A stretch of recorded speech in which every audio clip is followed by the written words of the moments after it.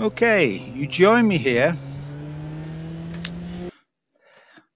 in a 1930s cast iron bed. Oh yeah! So we've got something serious to talk about here. AMS2 is dead. Stunned silence. Stunned silence. AMS2 is dead. There you go. There's a statement. Now before you all get out the long knives... Ugh, gosh, it's wet. It's very wet. Let me explain. Let me explain what I mean by that. And I'll also explain what I'm doing in these. It'll all become clear as the road dries up. So 1.56 AMS2. The continued road to improvements. So we got to a point where they've given us this huge update with huge improvements. Keep off the rubber O-ing, more grip in the braking area.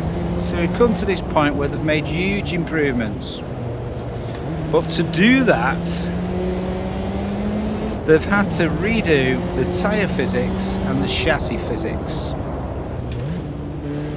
Now we're not talking about fixing the chassis and the tyre physics or twiddling around the edges. They've gone to town here, they've rewritten it. So the stuff that was in AMS2 1.5, covered the inside and then braked, is gone.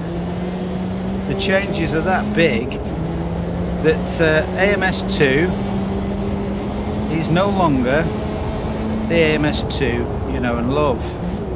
There's this kind of idea that 1.6 is the same but better. Well, to make it better, unfortunately there was no way that they could keep it the same. Logic dictates. So it is no longer the same but better, it is different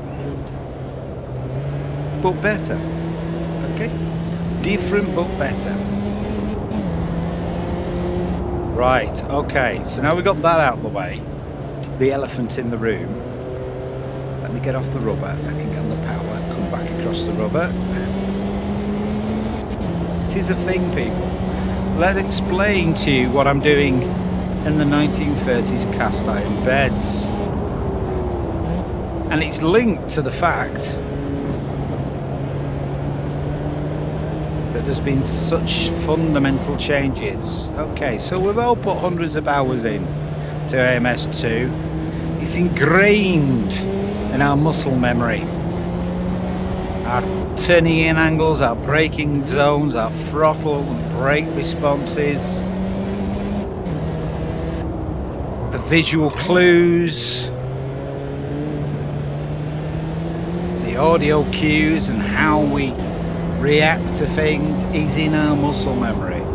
We do it without thinking.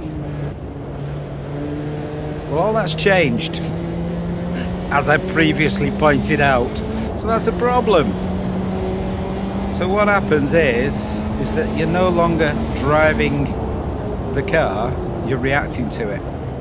Because you'll do things with your muscle memory involuntarily, and it will cause a problem with the car. Then you will have to react to fix that problem. That's not good. That's not good.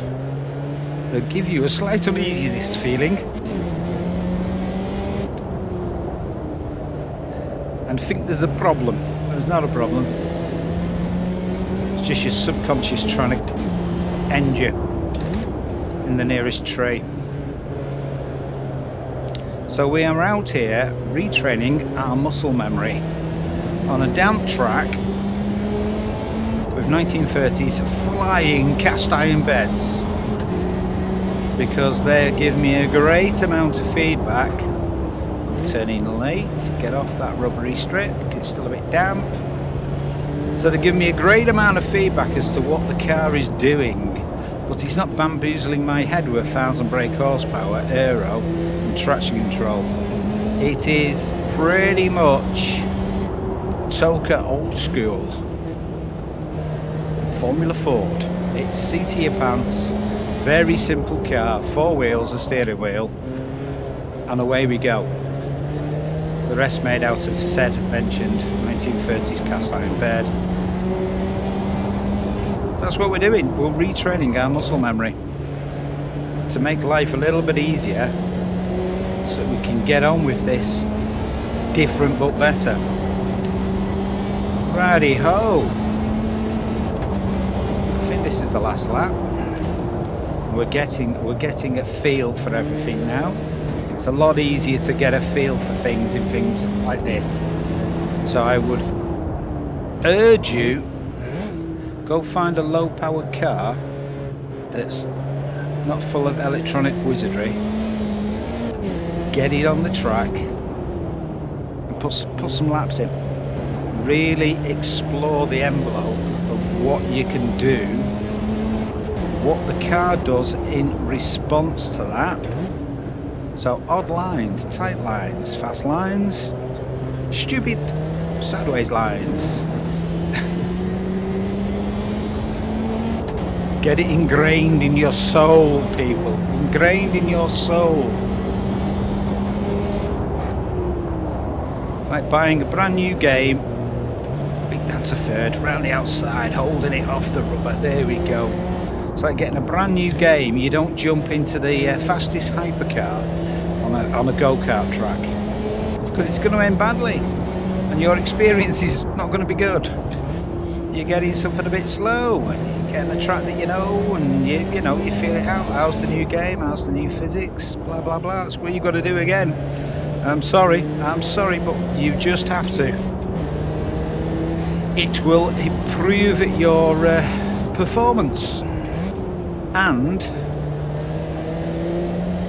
your enjoyment. I am currently on 100%, and we have the Rainmeister level of the AI set to 1. And I'm keeping my tyres a little bit cool on the wetter bits of track. Try not to clang my bed frame with that one. And I'm getting away with some crazy manoeuvres. So now that the shock's died off, gosh, that's okay. We now know what the maximum slide is, because that was my maximum opposite lock. Couldn't go any further. Did it on purpose, honestly. I wasn't reacting. What's my tyres like? Ooh, bit warm. A bit warm.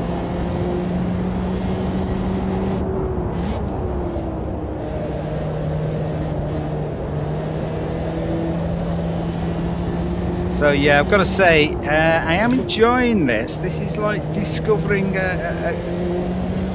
an old friend. It's like, when you first got it, getting back into it, getting a new game, but it feels familiar.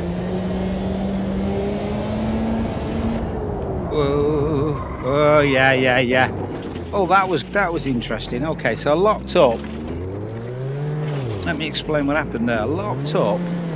Safe entry. Thank you. I locked up, got off the brakes, but the wheels could not hook up again and rotate again. So I was actually locked up with my foot off the brake because of the slow speed and the damp track, which is interesting. But there you go, that was the final lap, and that's what happens on the final lap. Thanks for watching, and yeah, I hope you liked this 1930s cast iron bed race. No junior doctors were harmed, and none of them ended up in the river. It's a bit of an English joke, that. Hey, some of you get it. Some of you get it. It wasn't a very good joke, so if you don't get it, don't worry about it. You don't miss much. Right, okay. Moving swiftly on. Oh, the wet weather. I don't know if I mentioned it, that was just to give me even more feel for what the tyres were doing, damp circuit, yada yada yada. Okay, adios.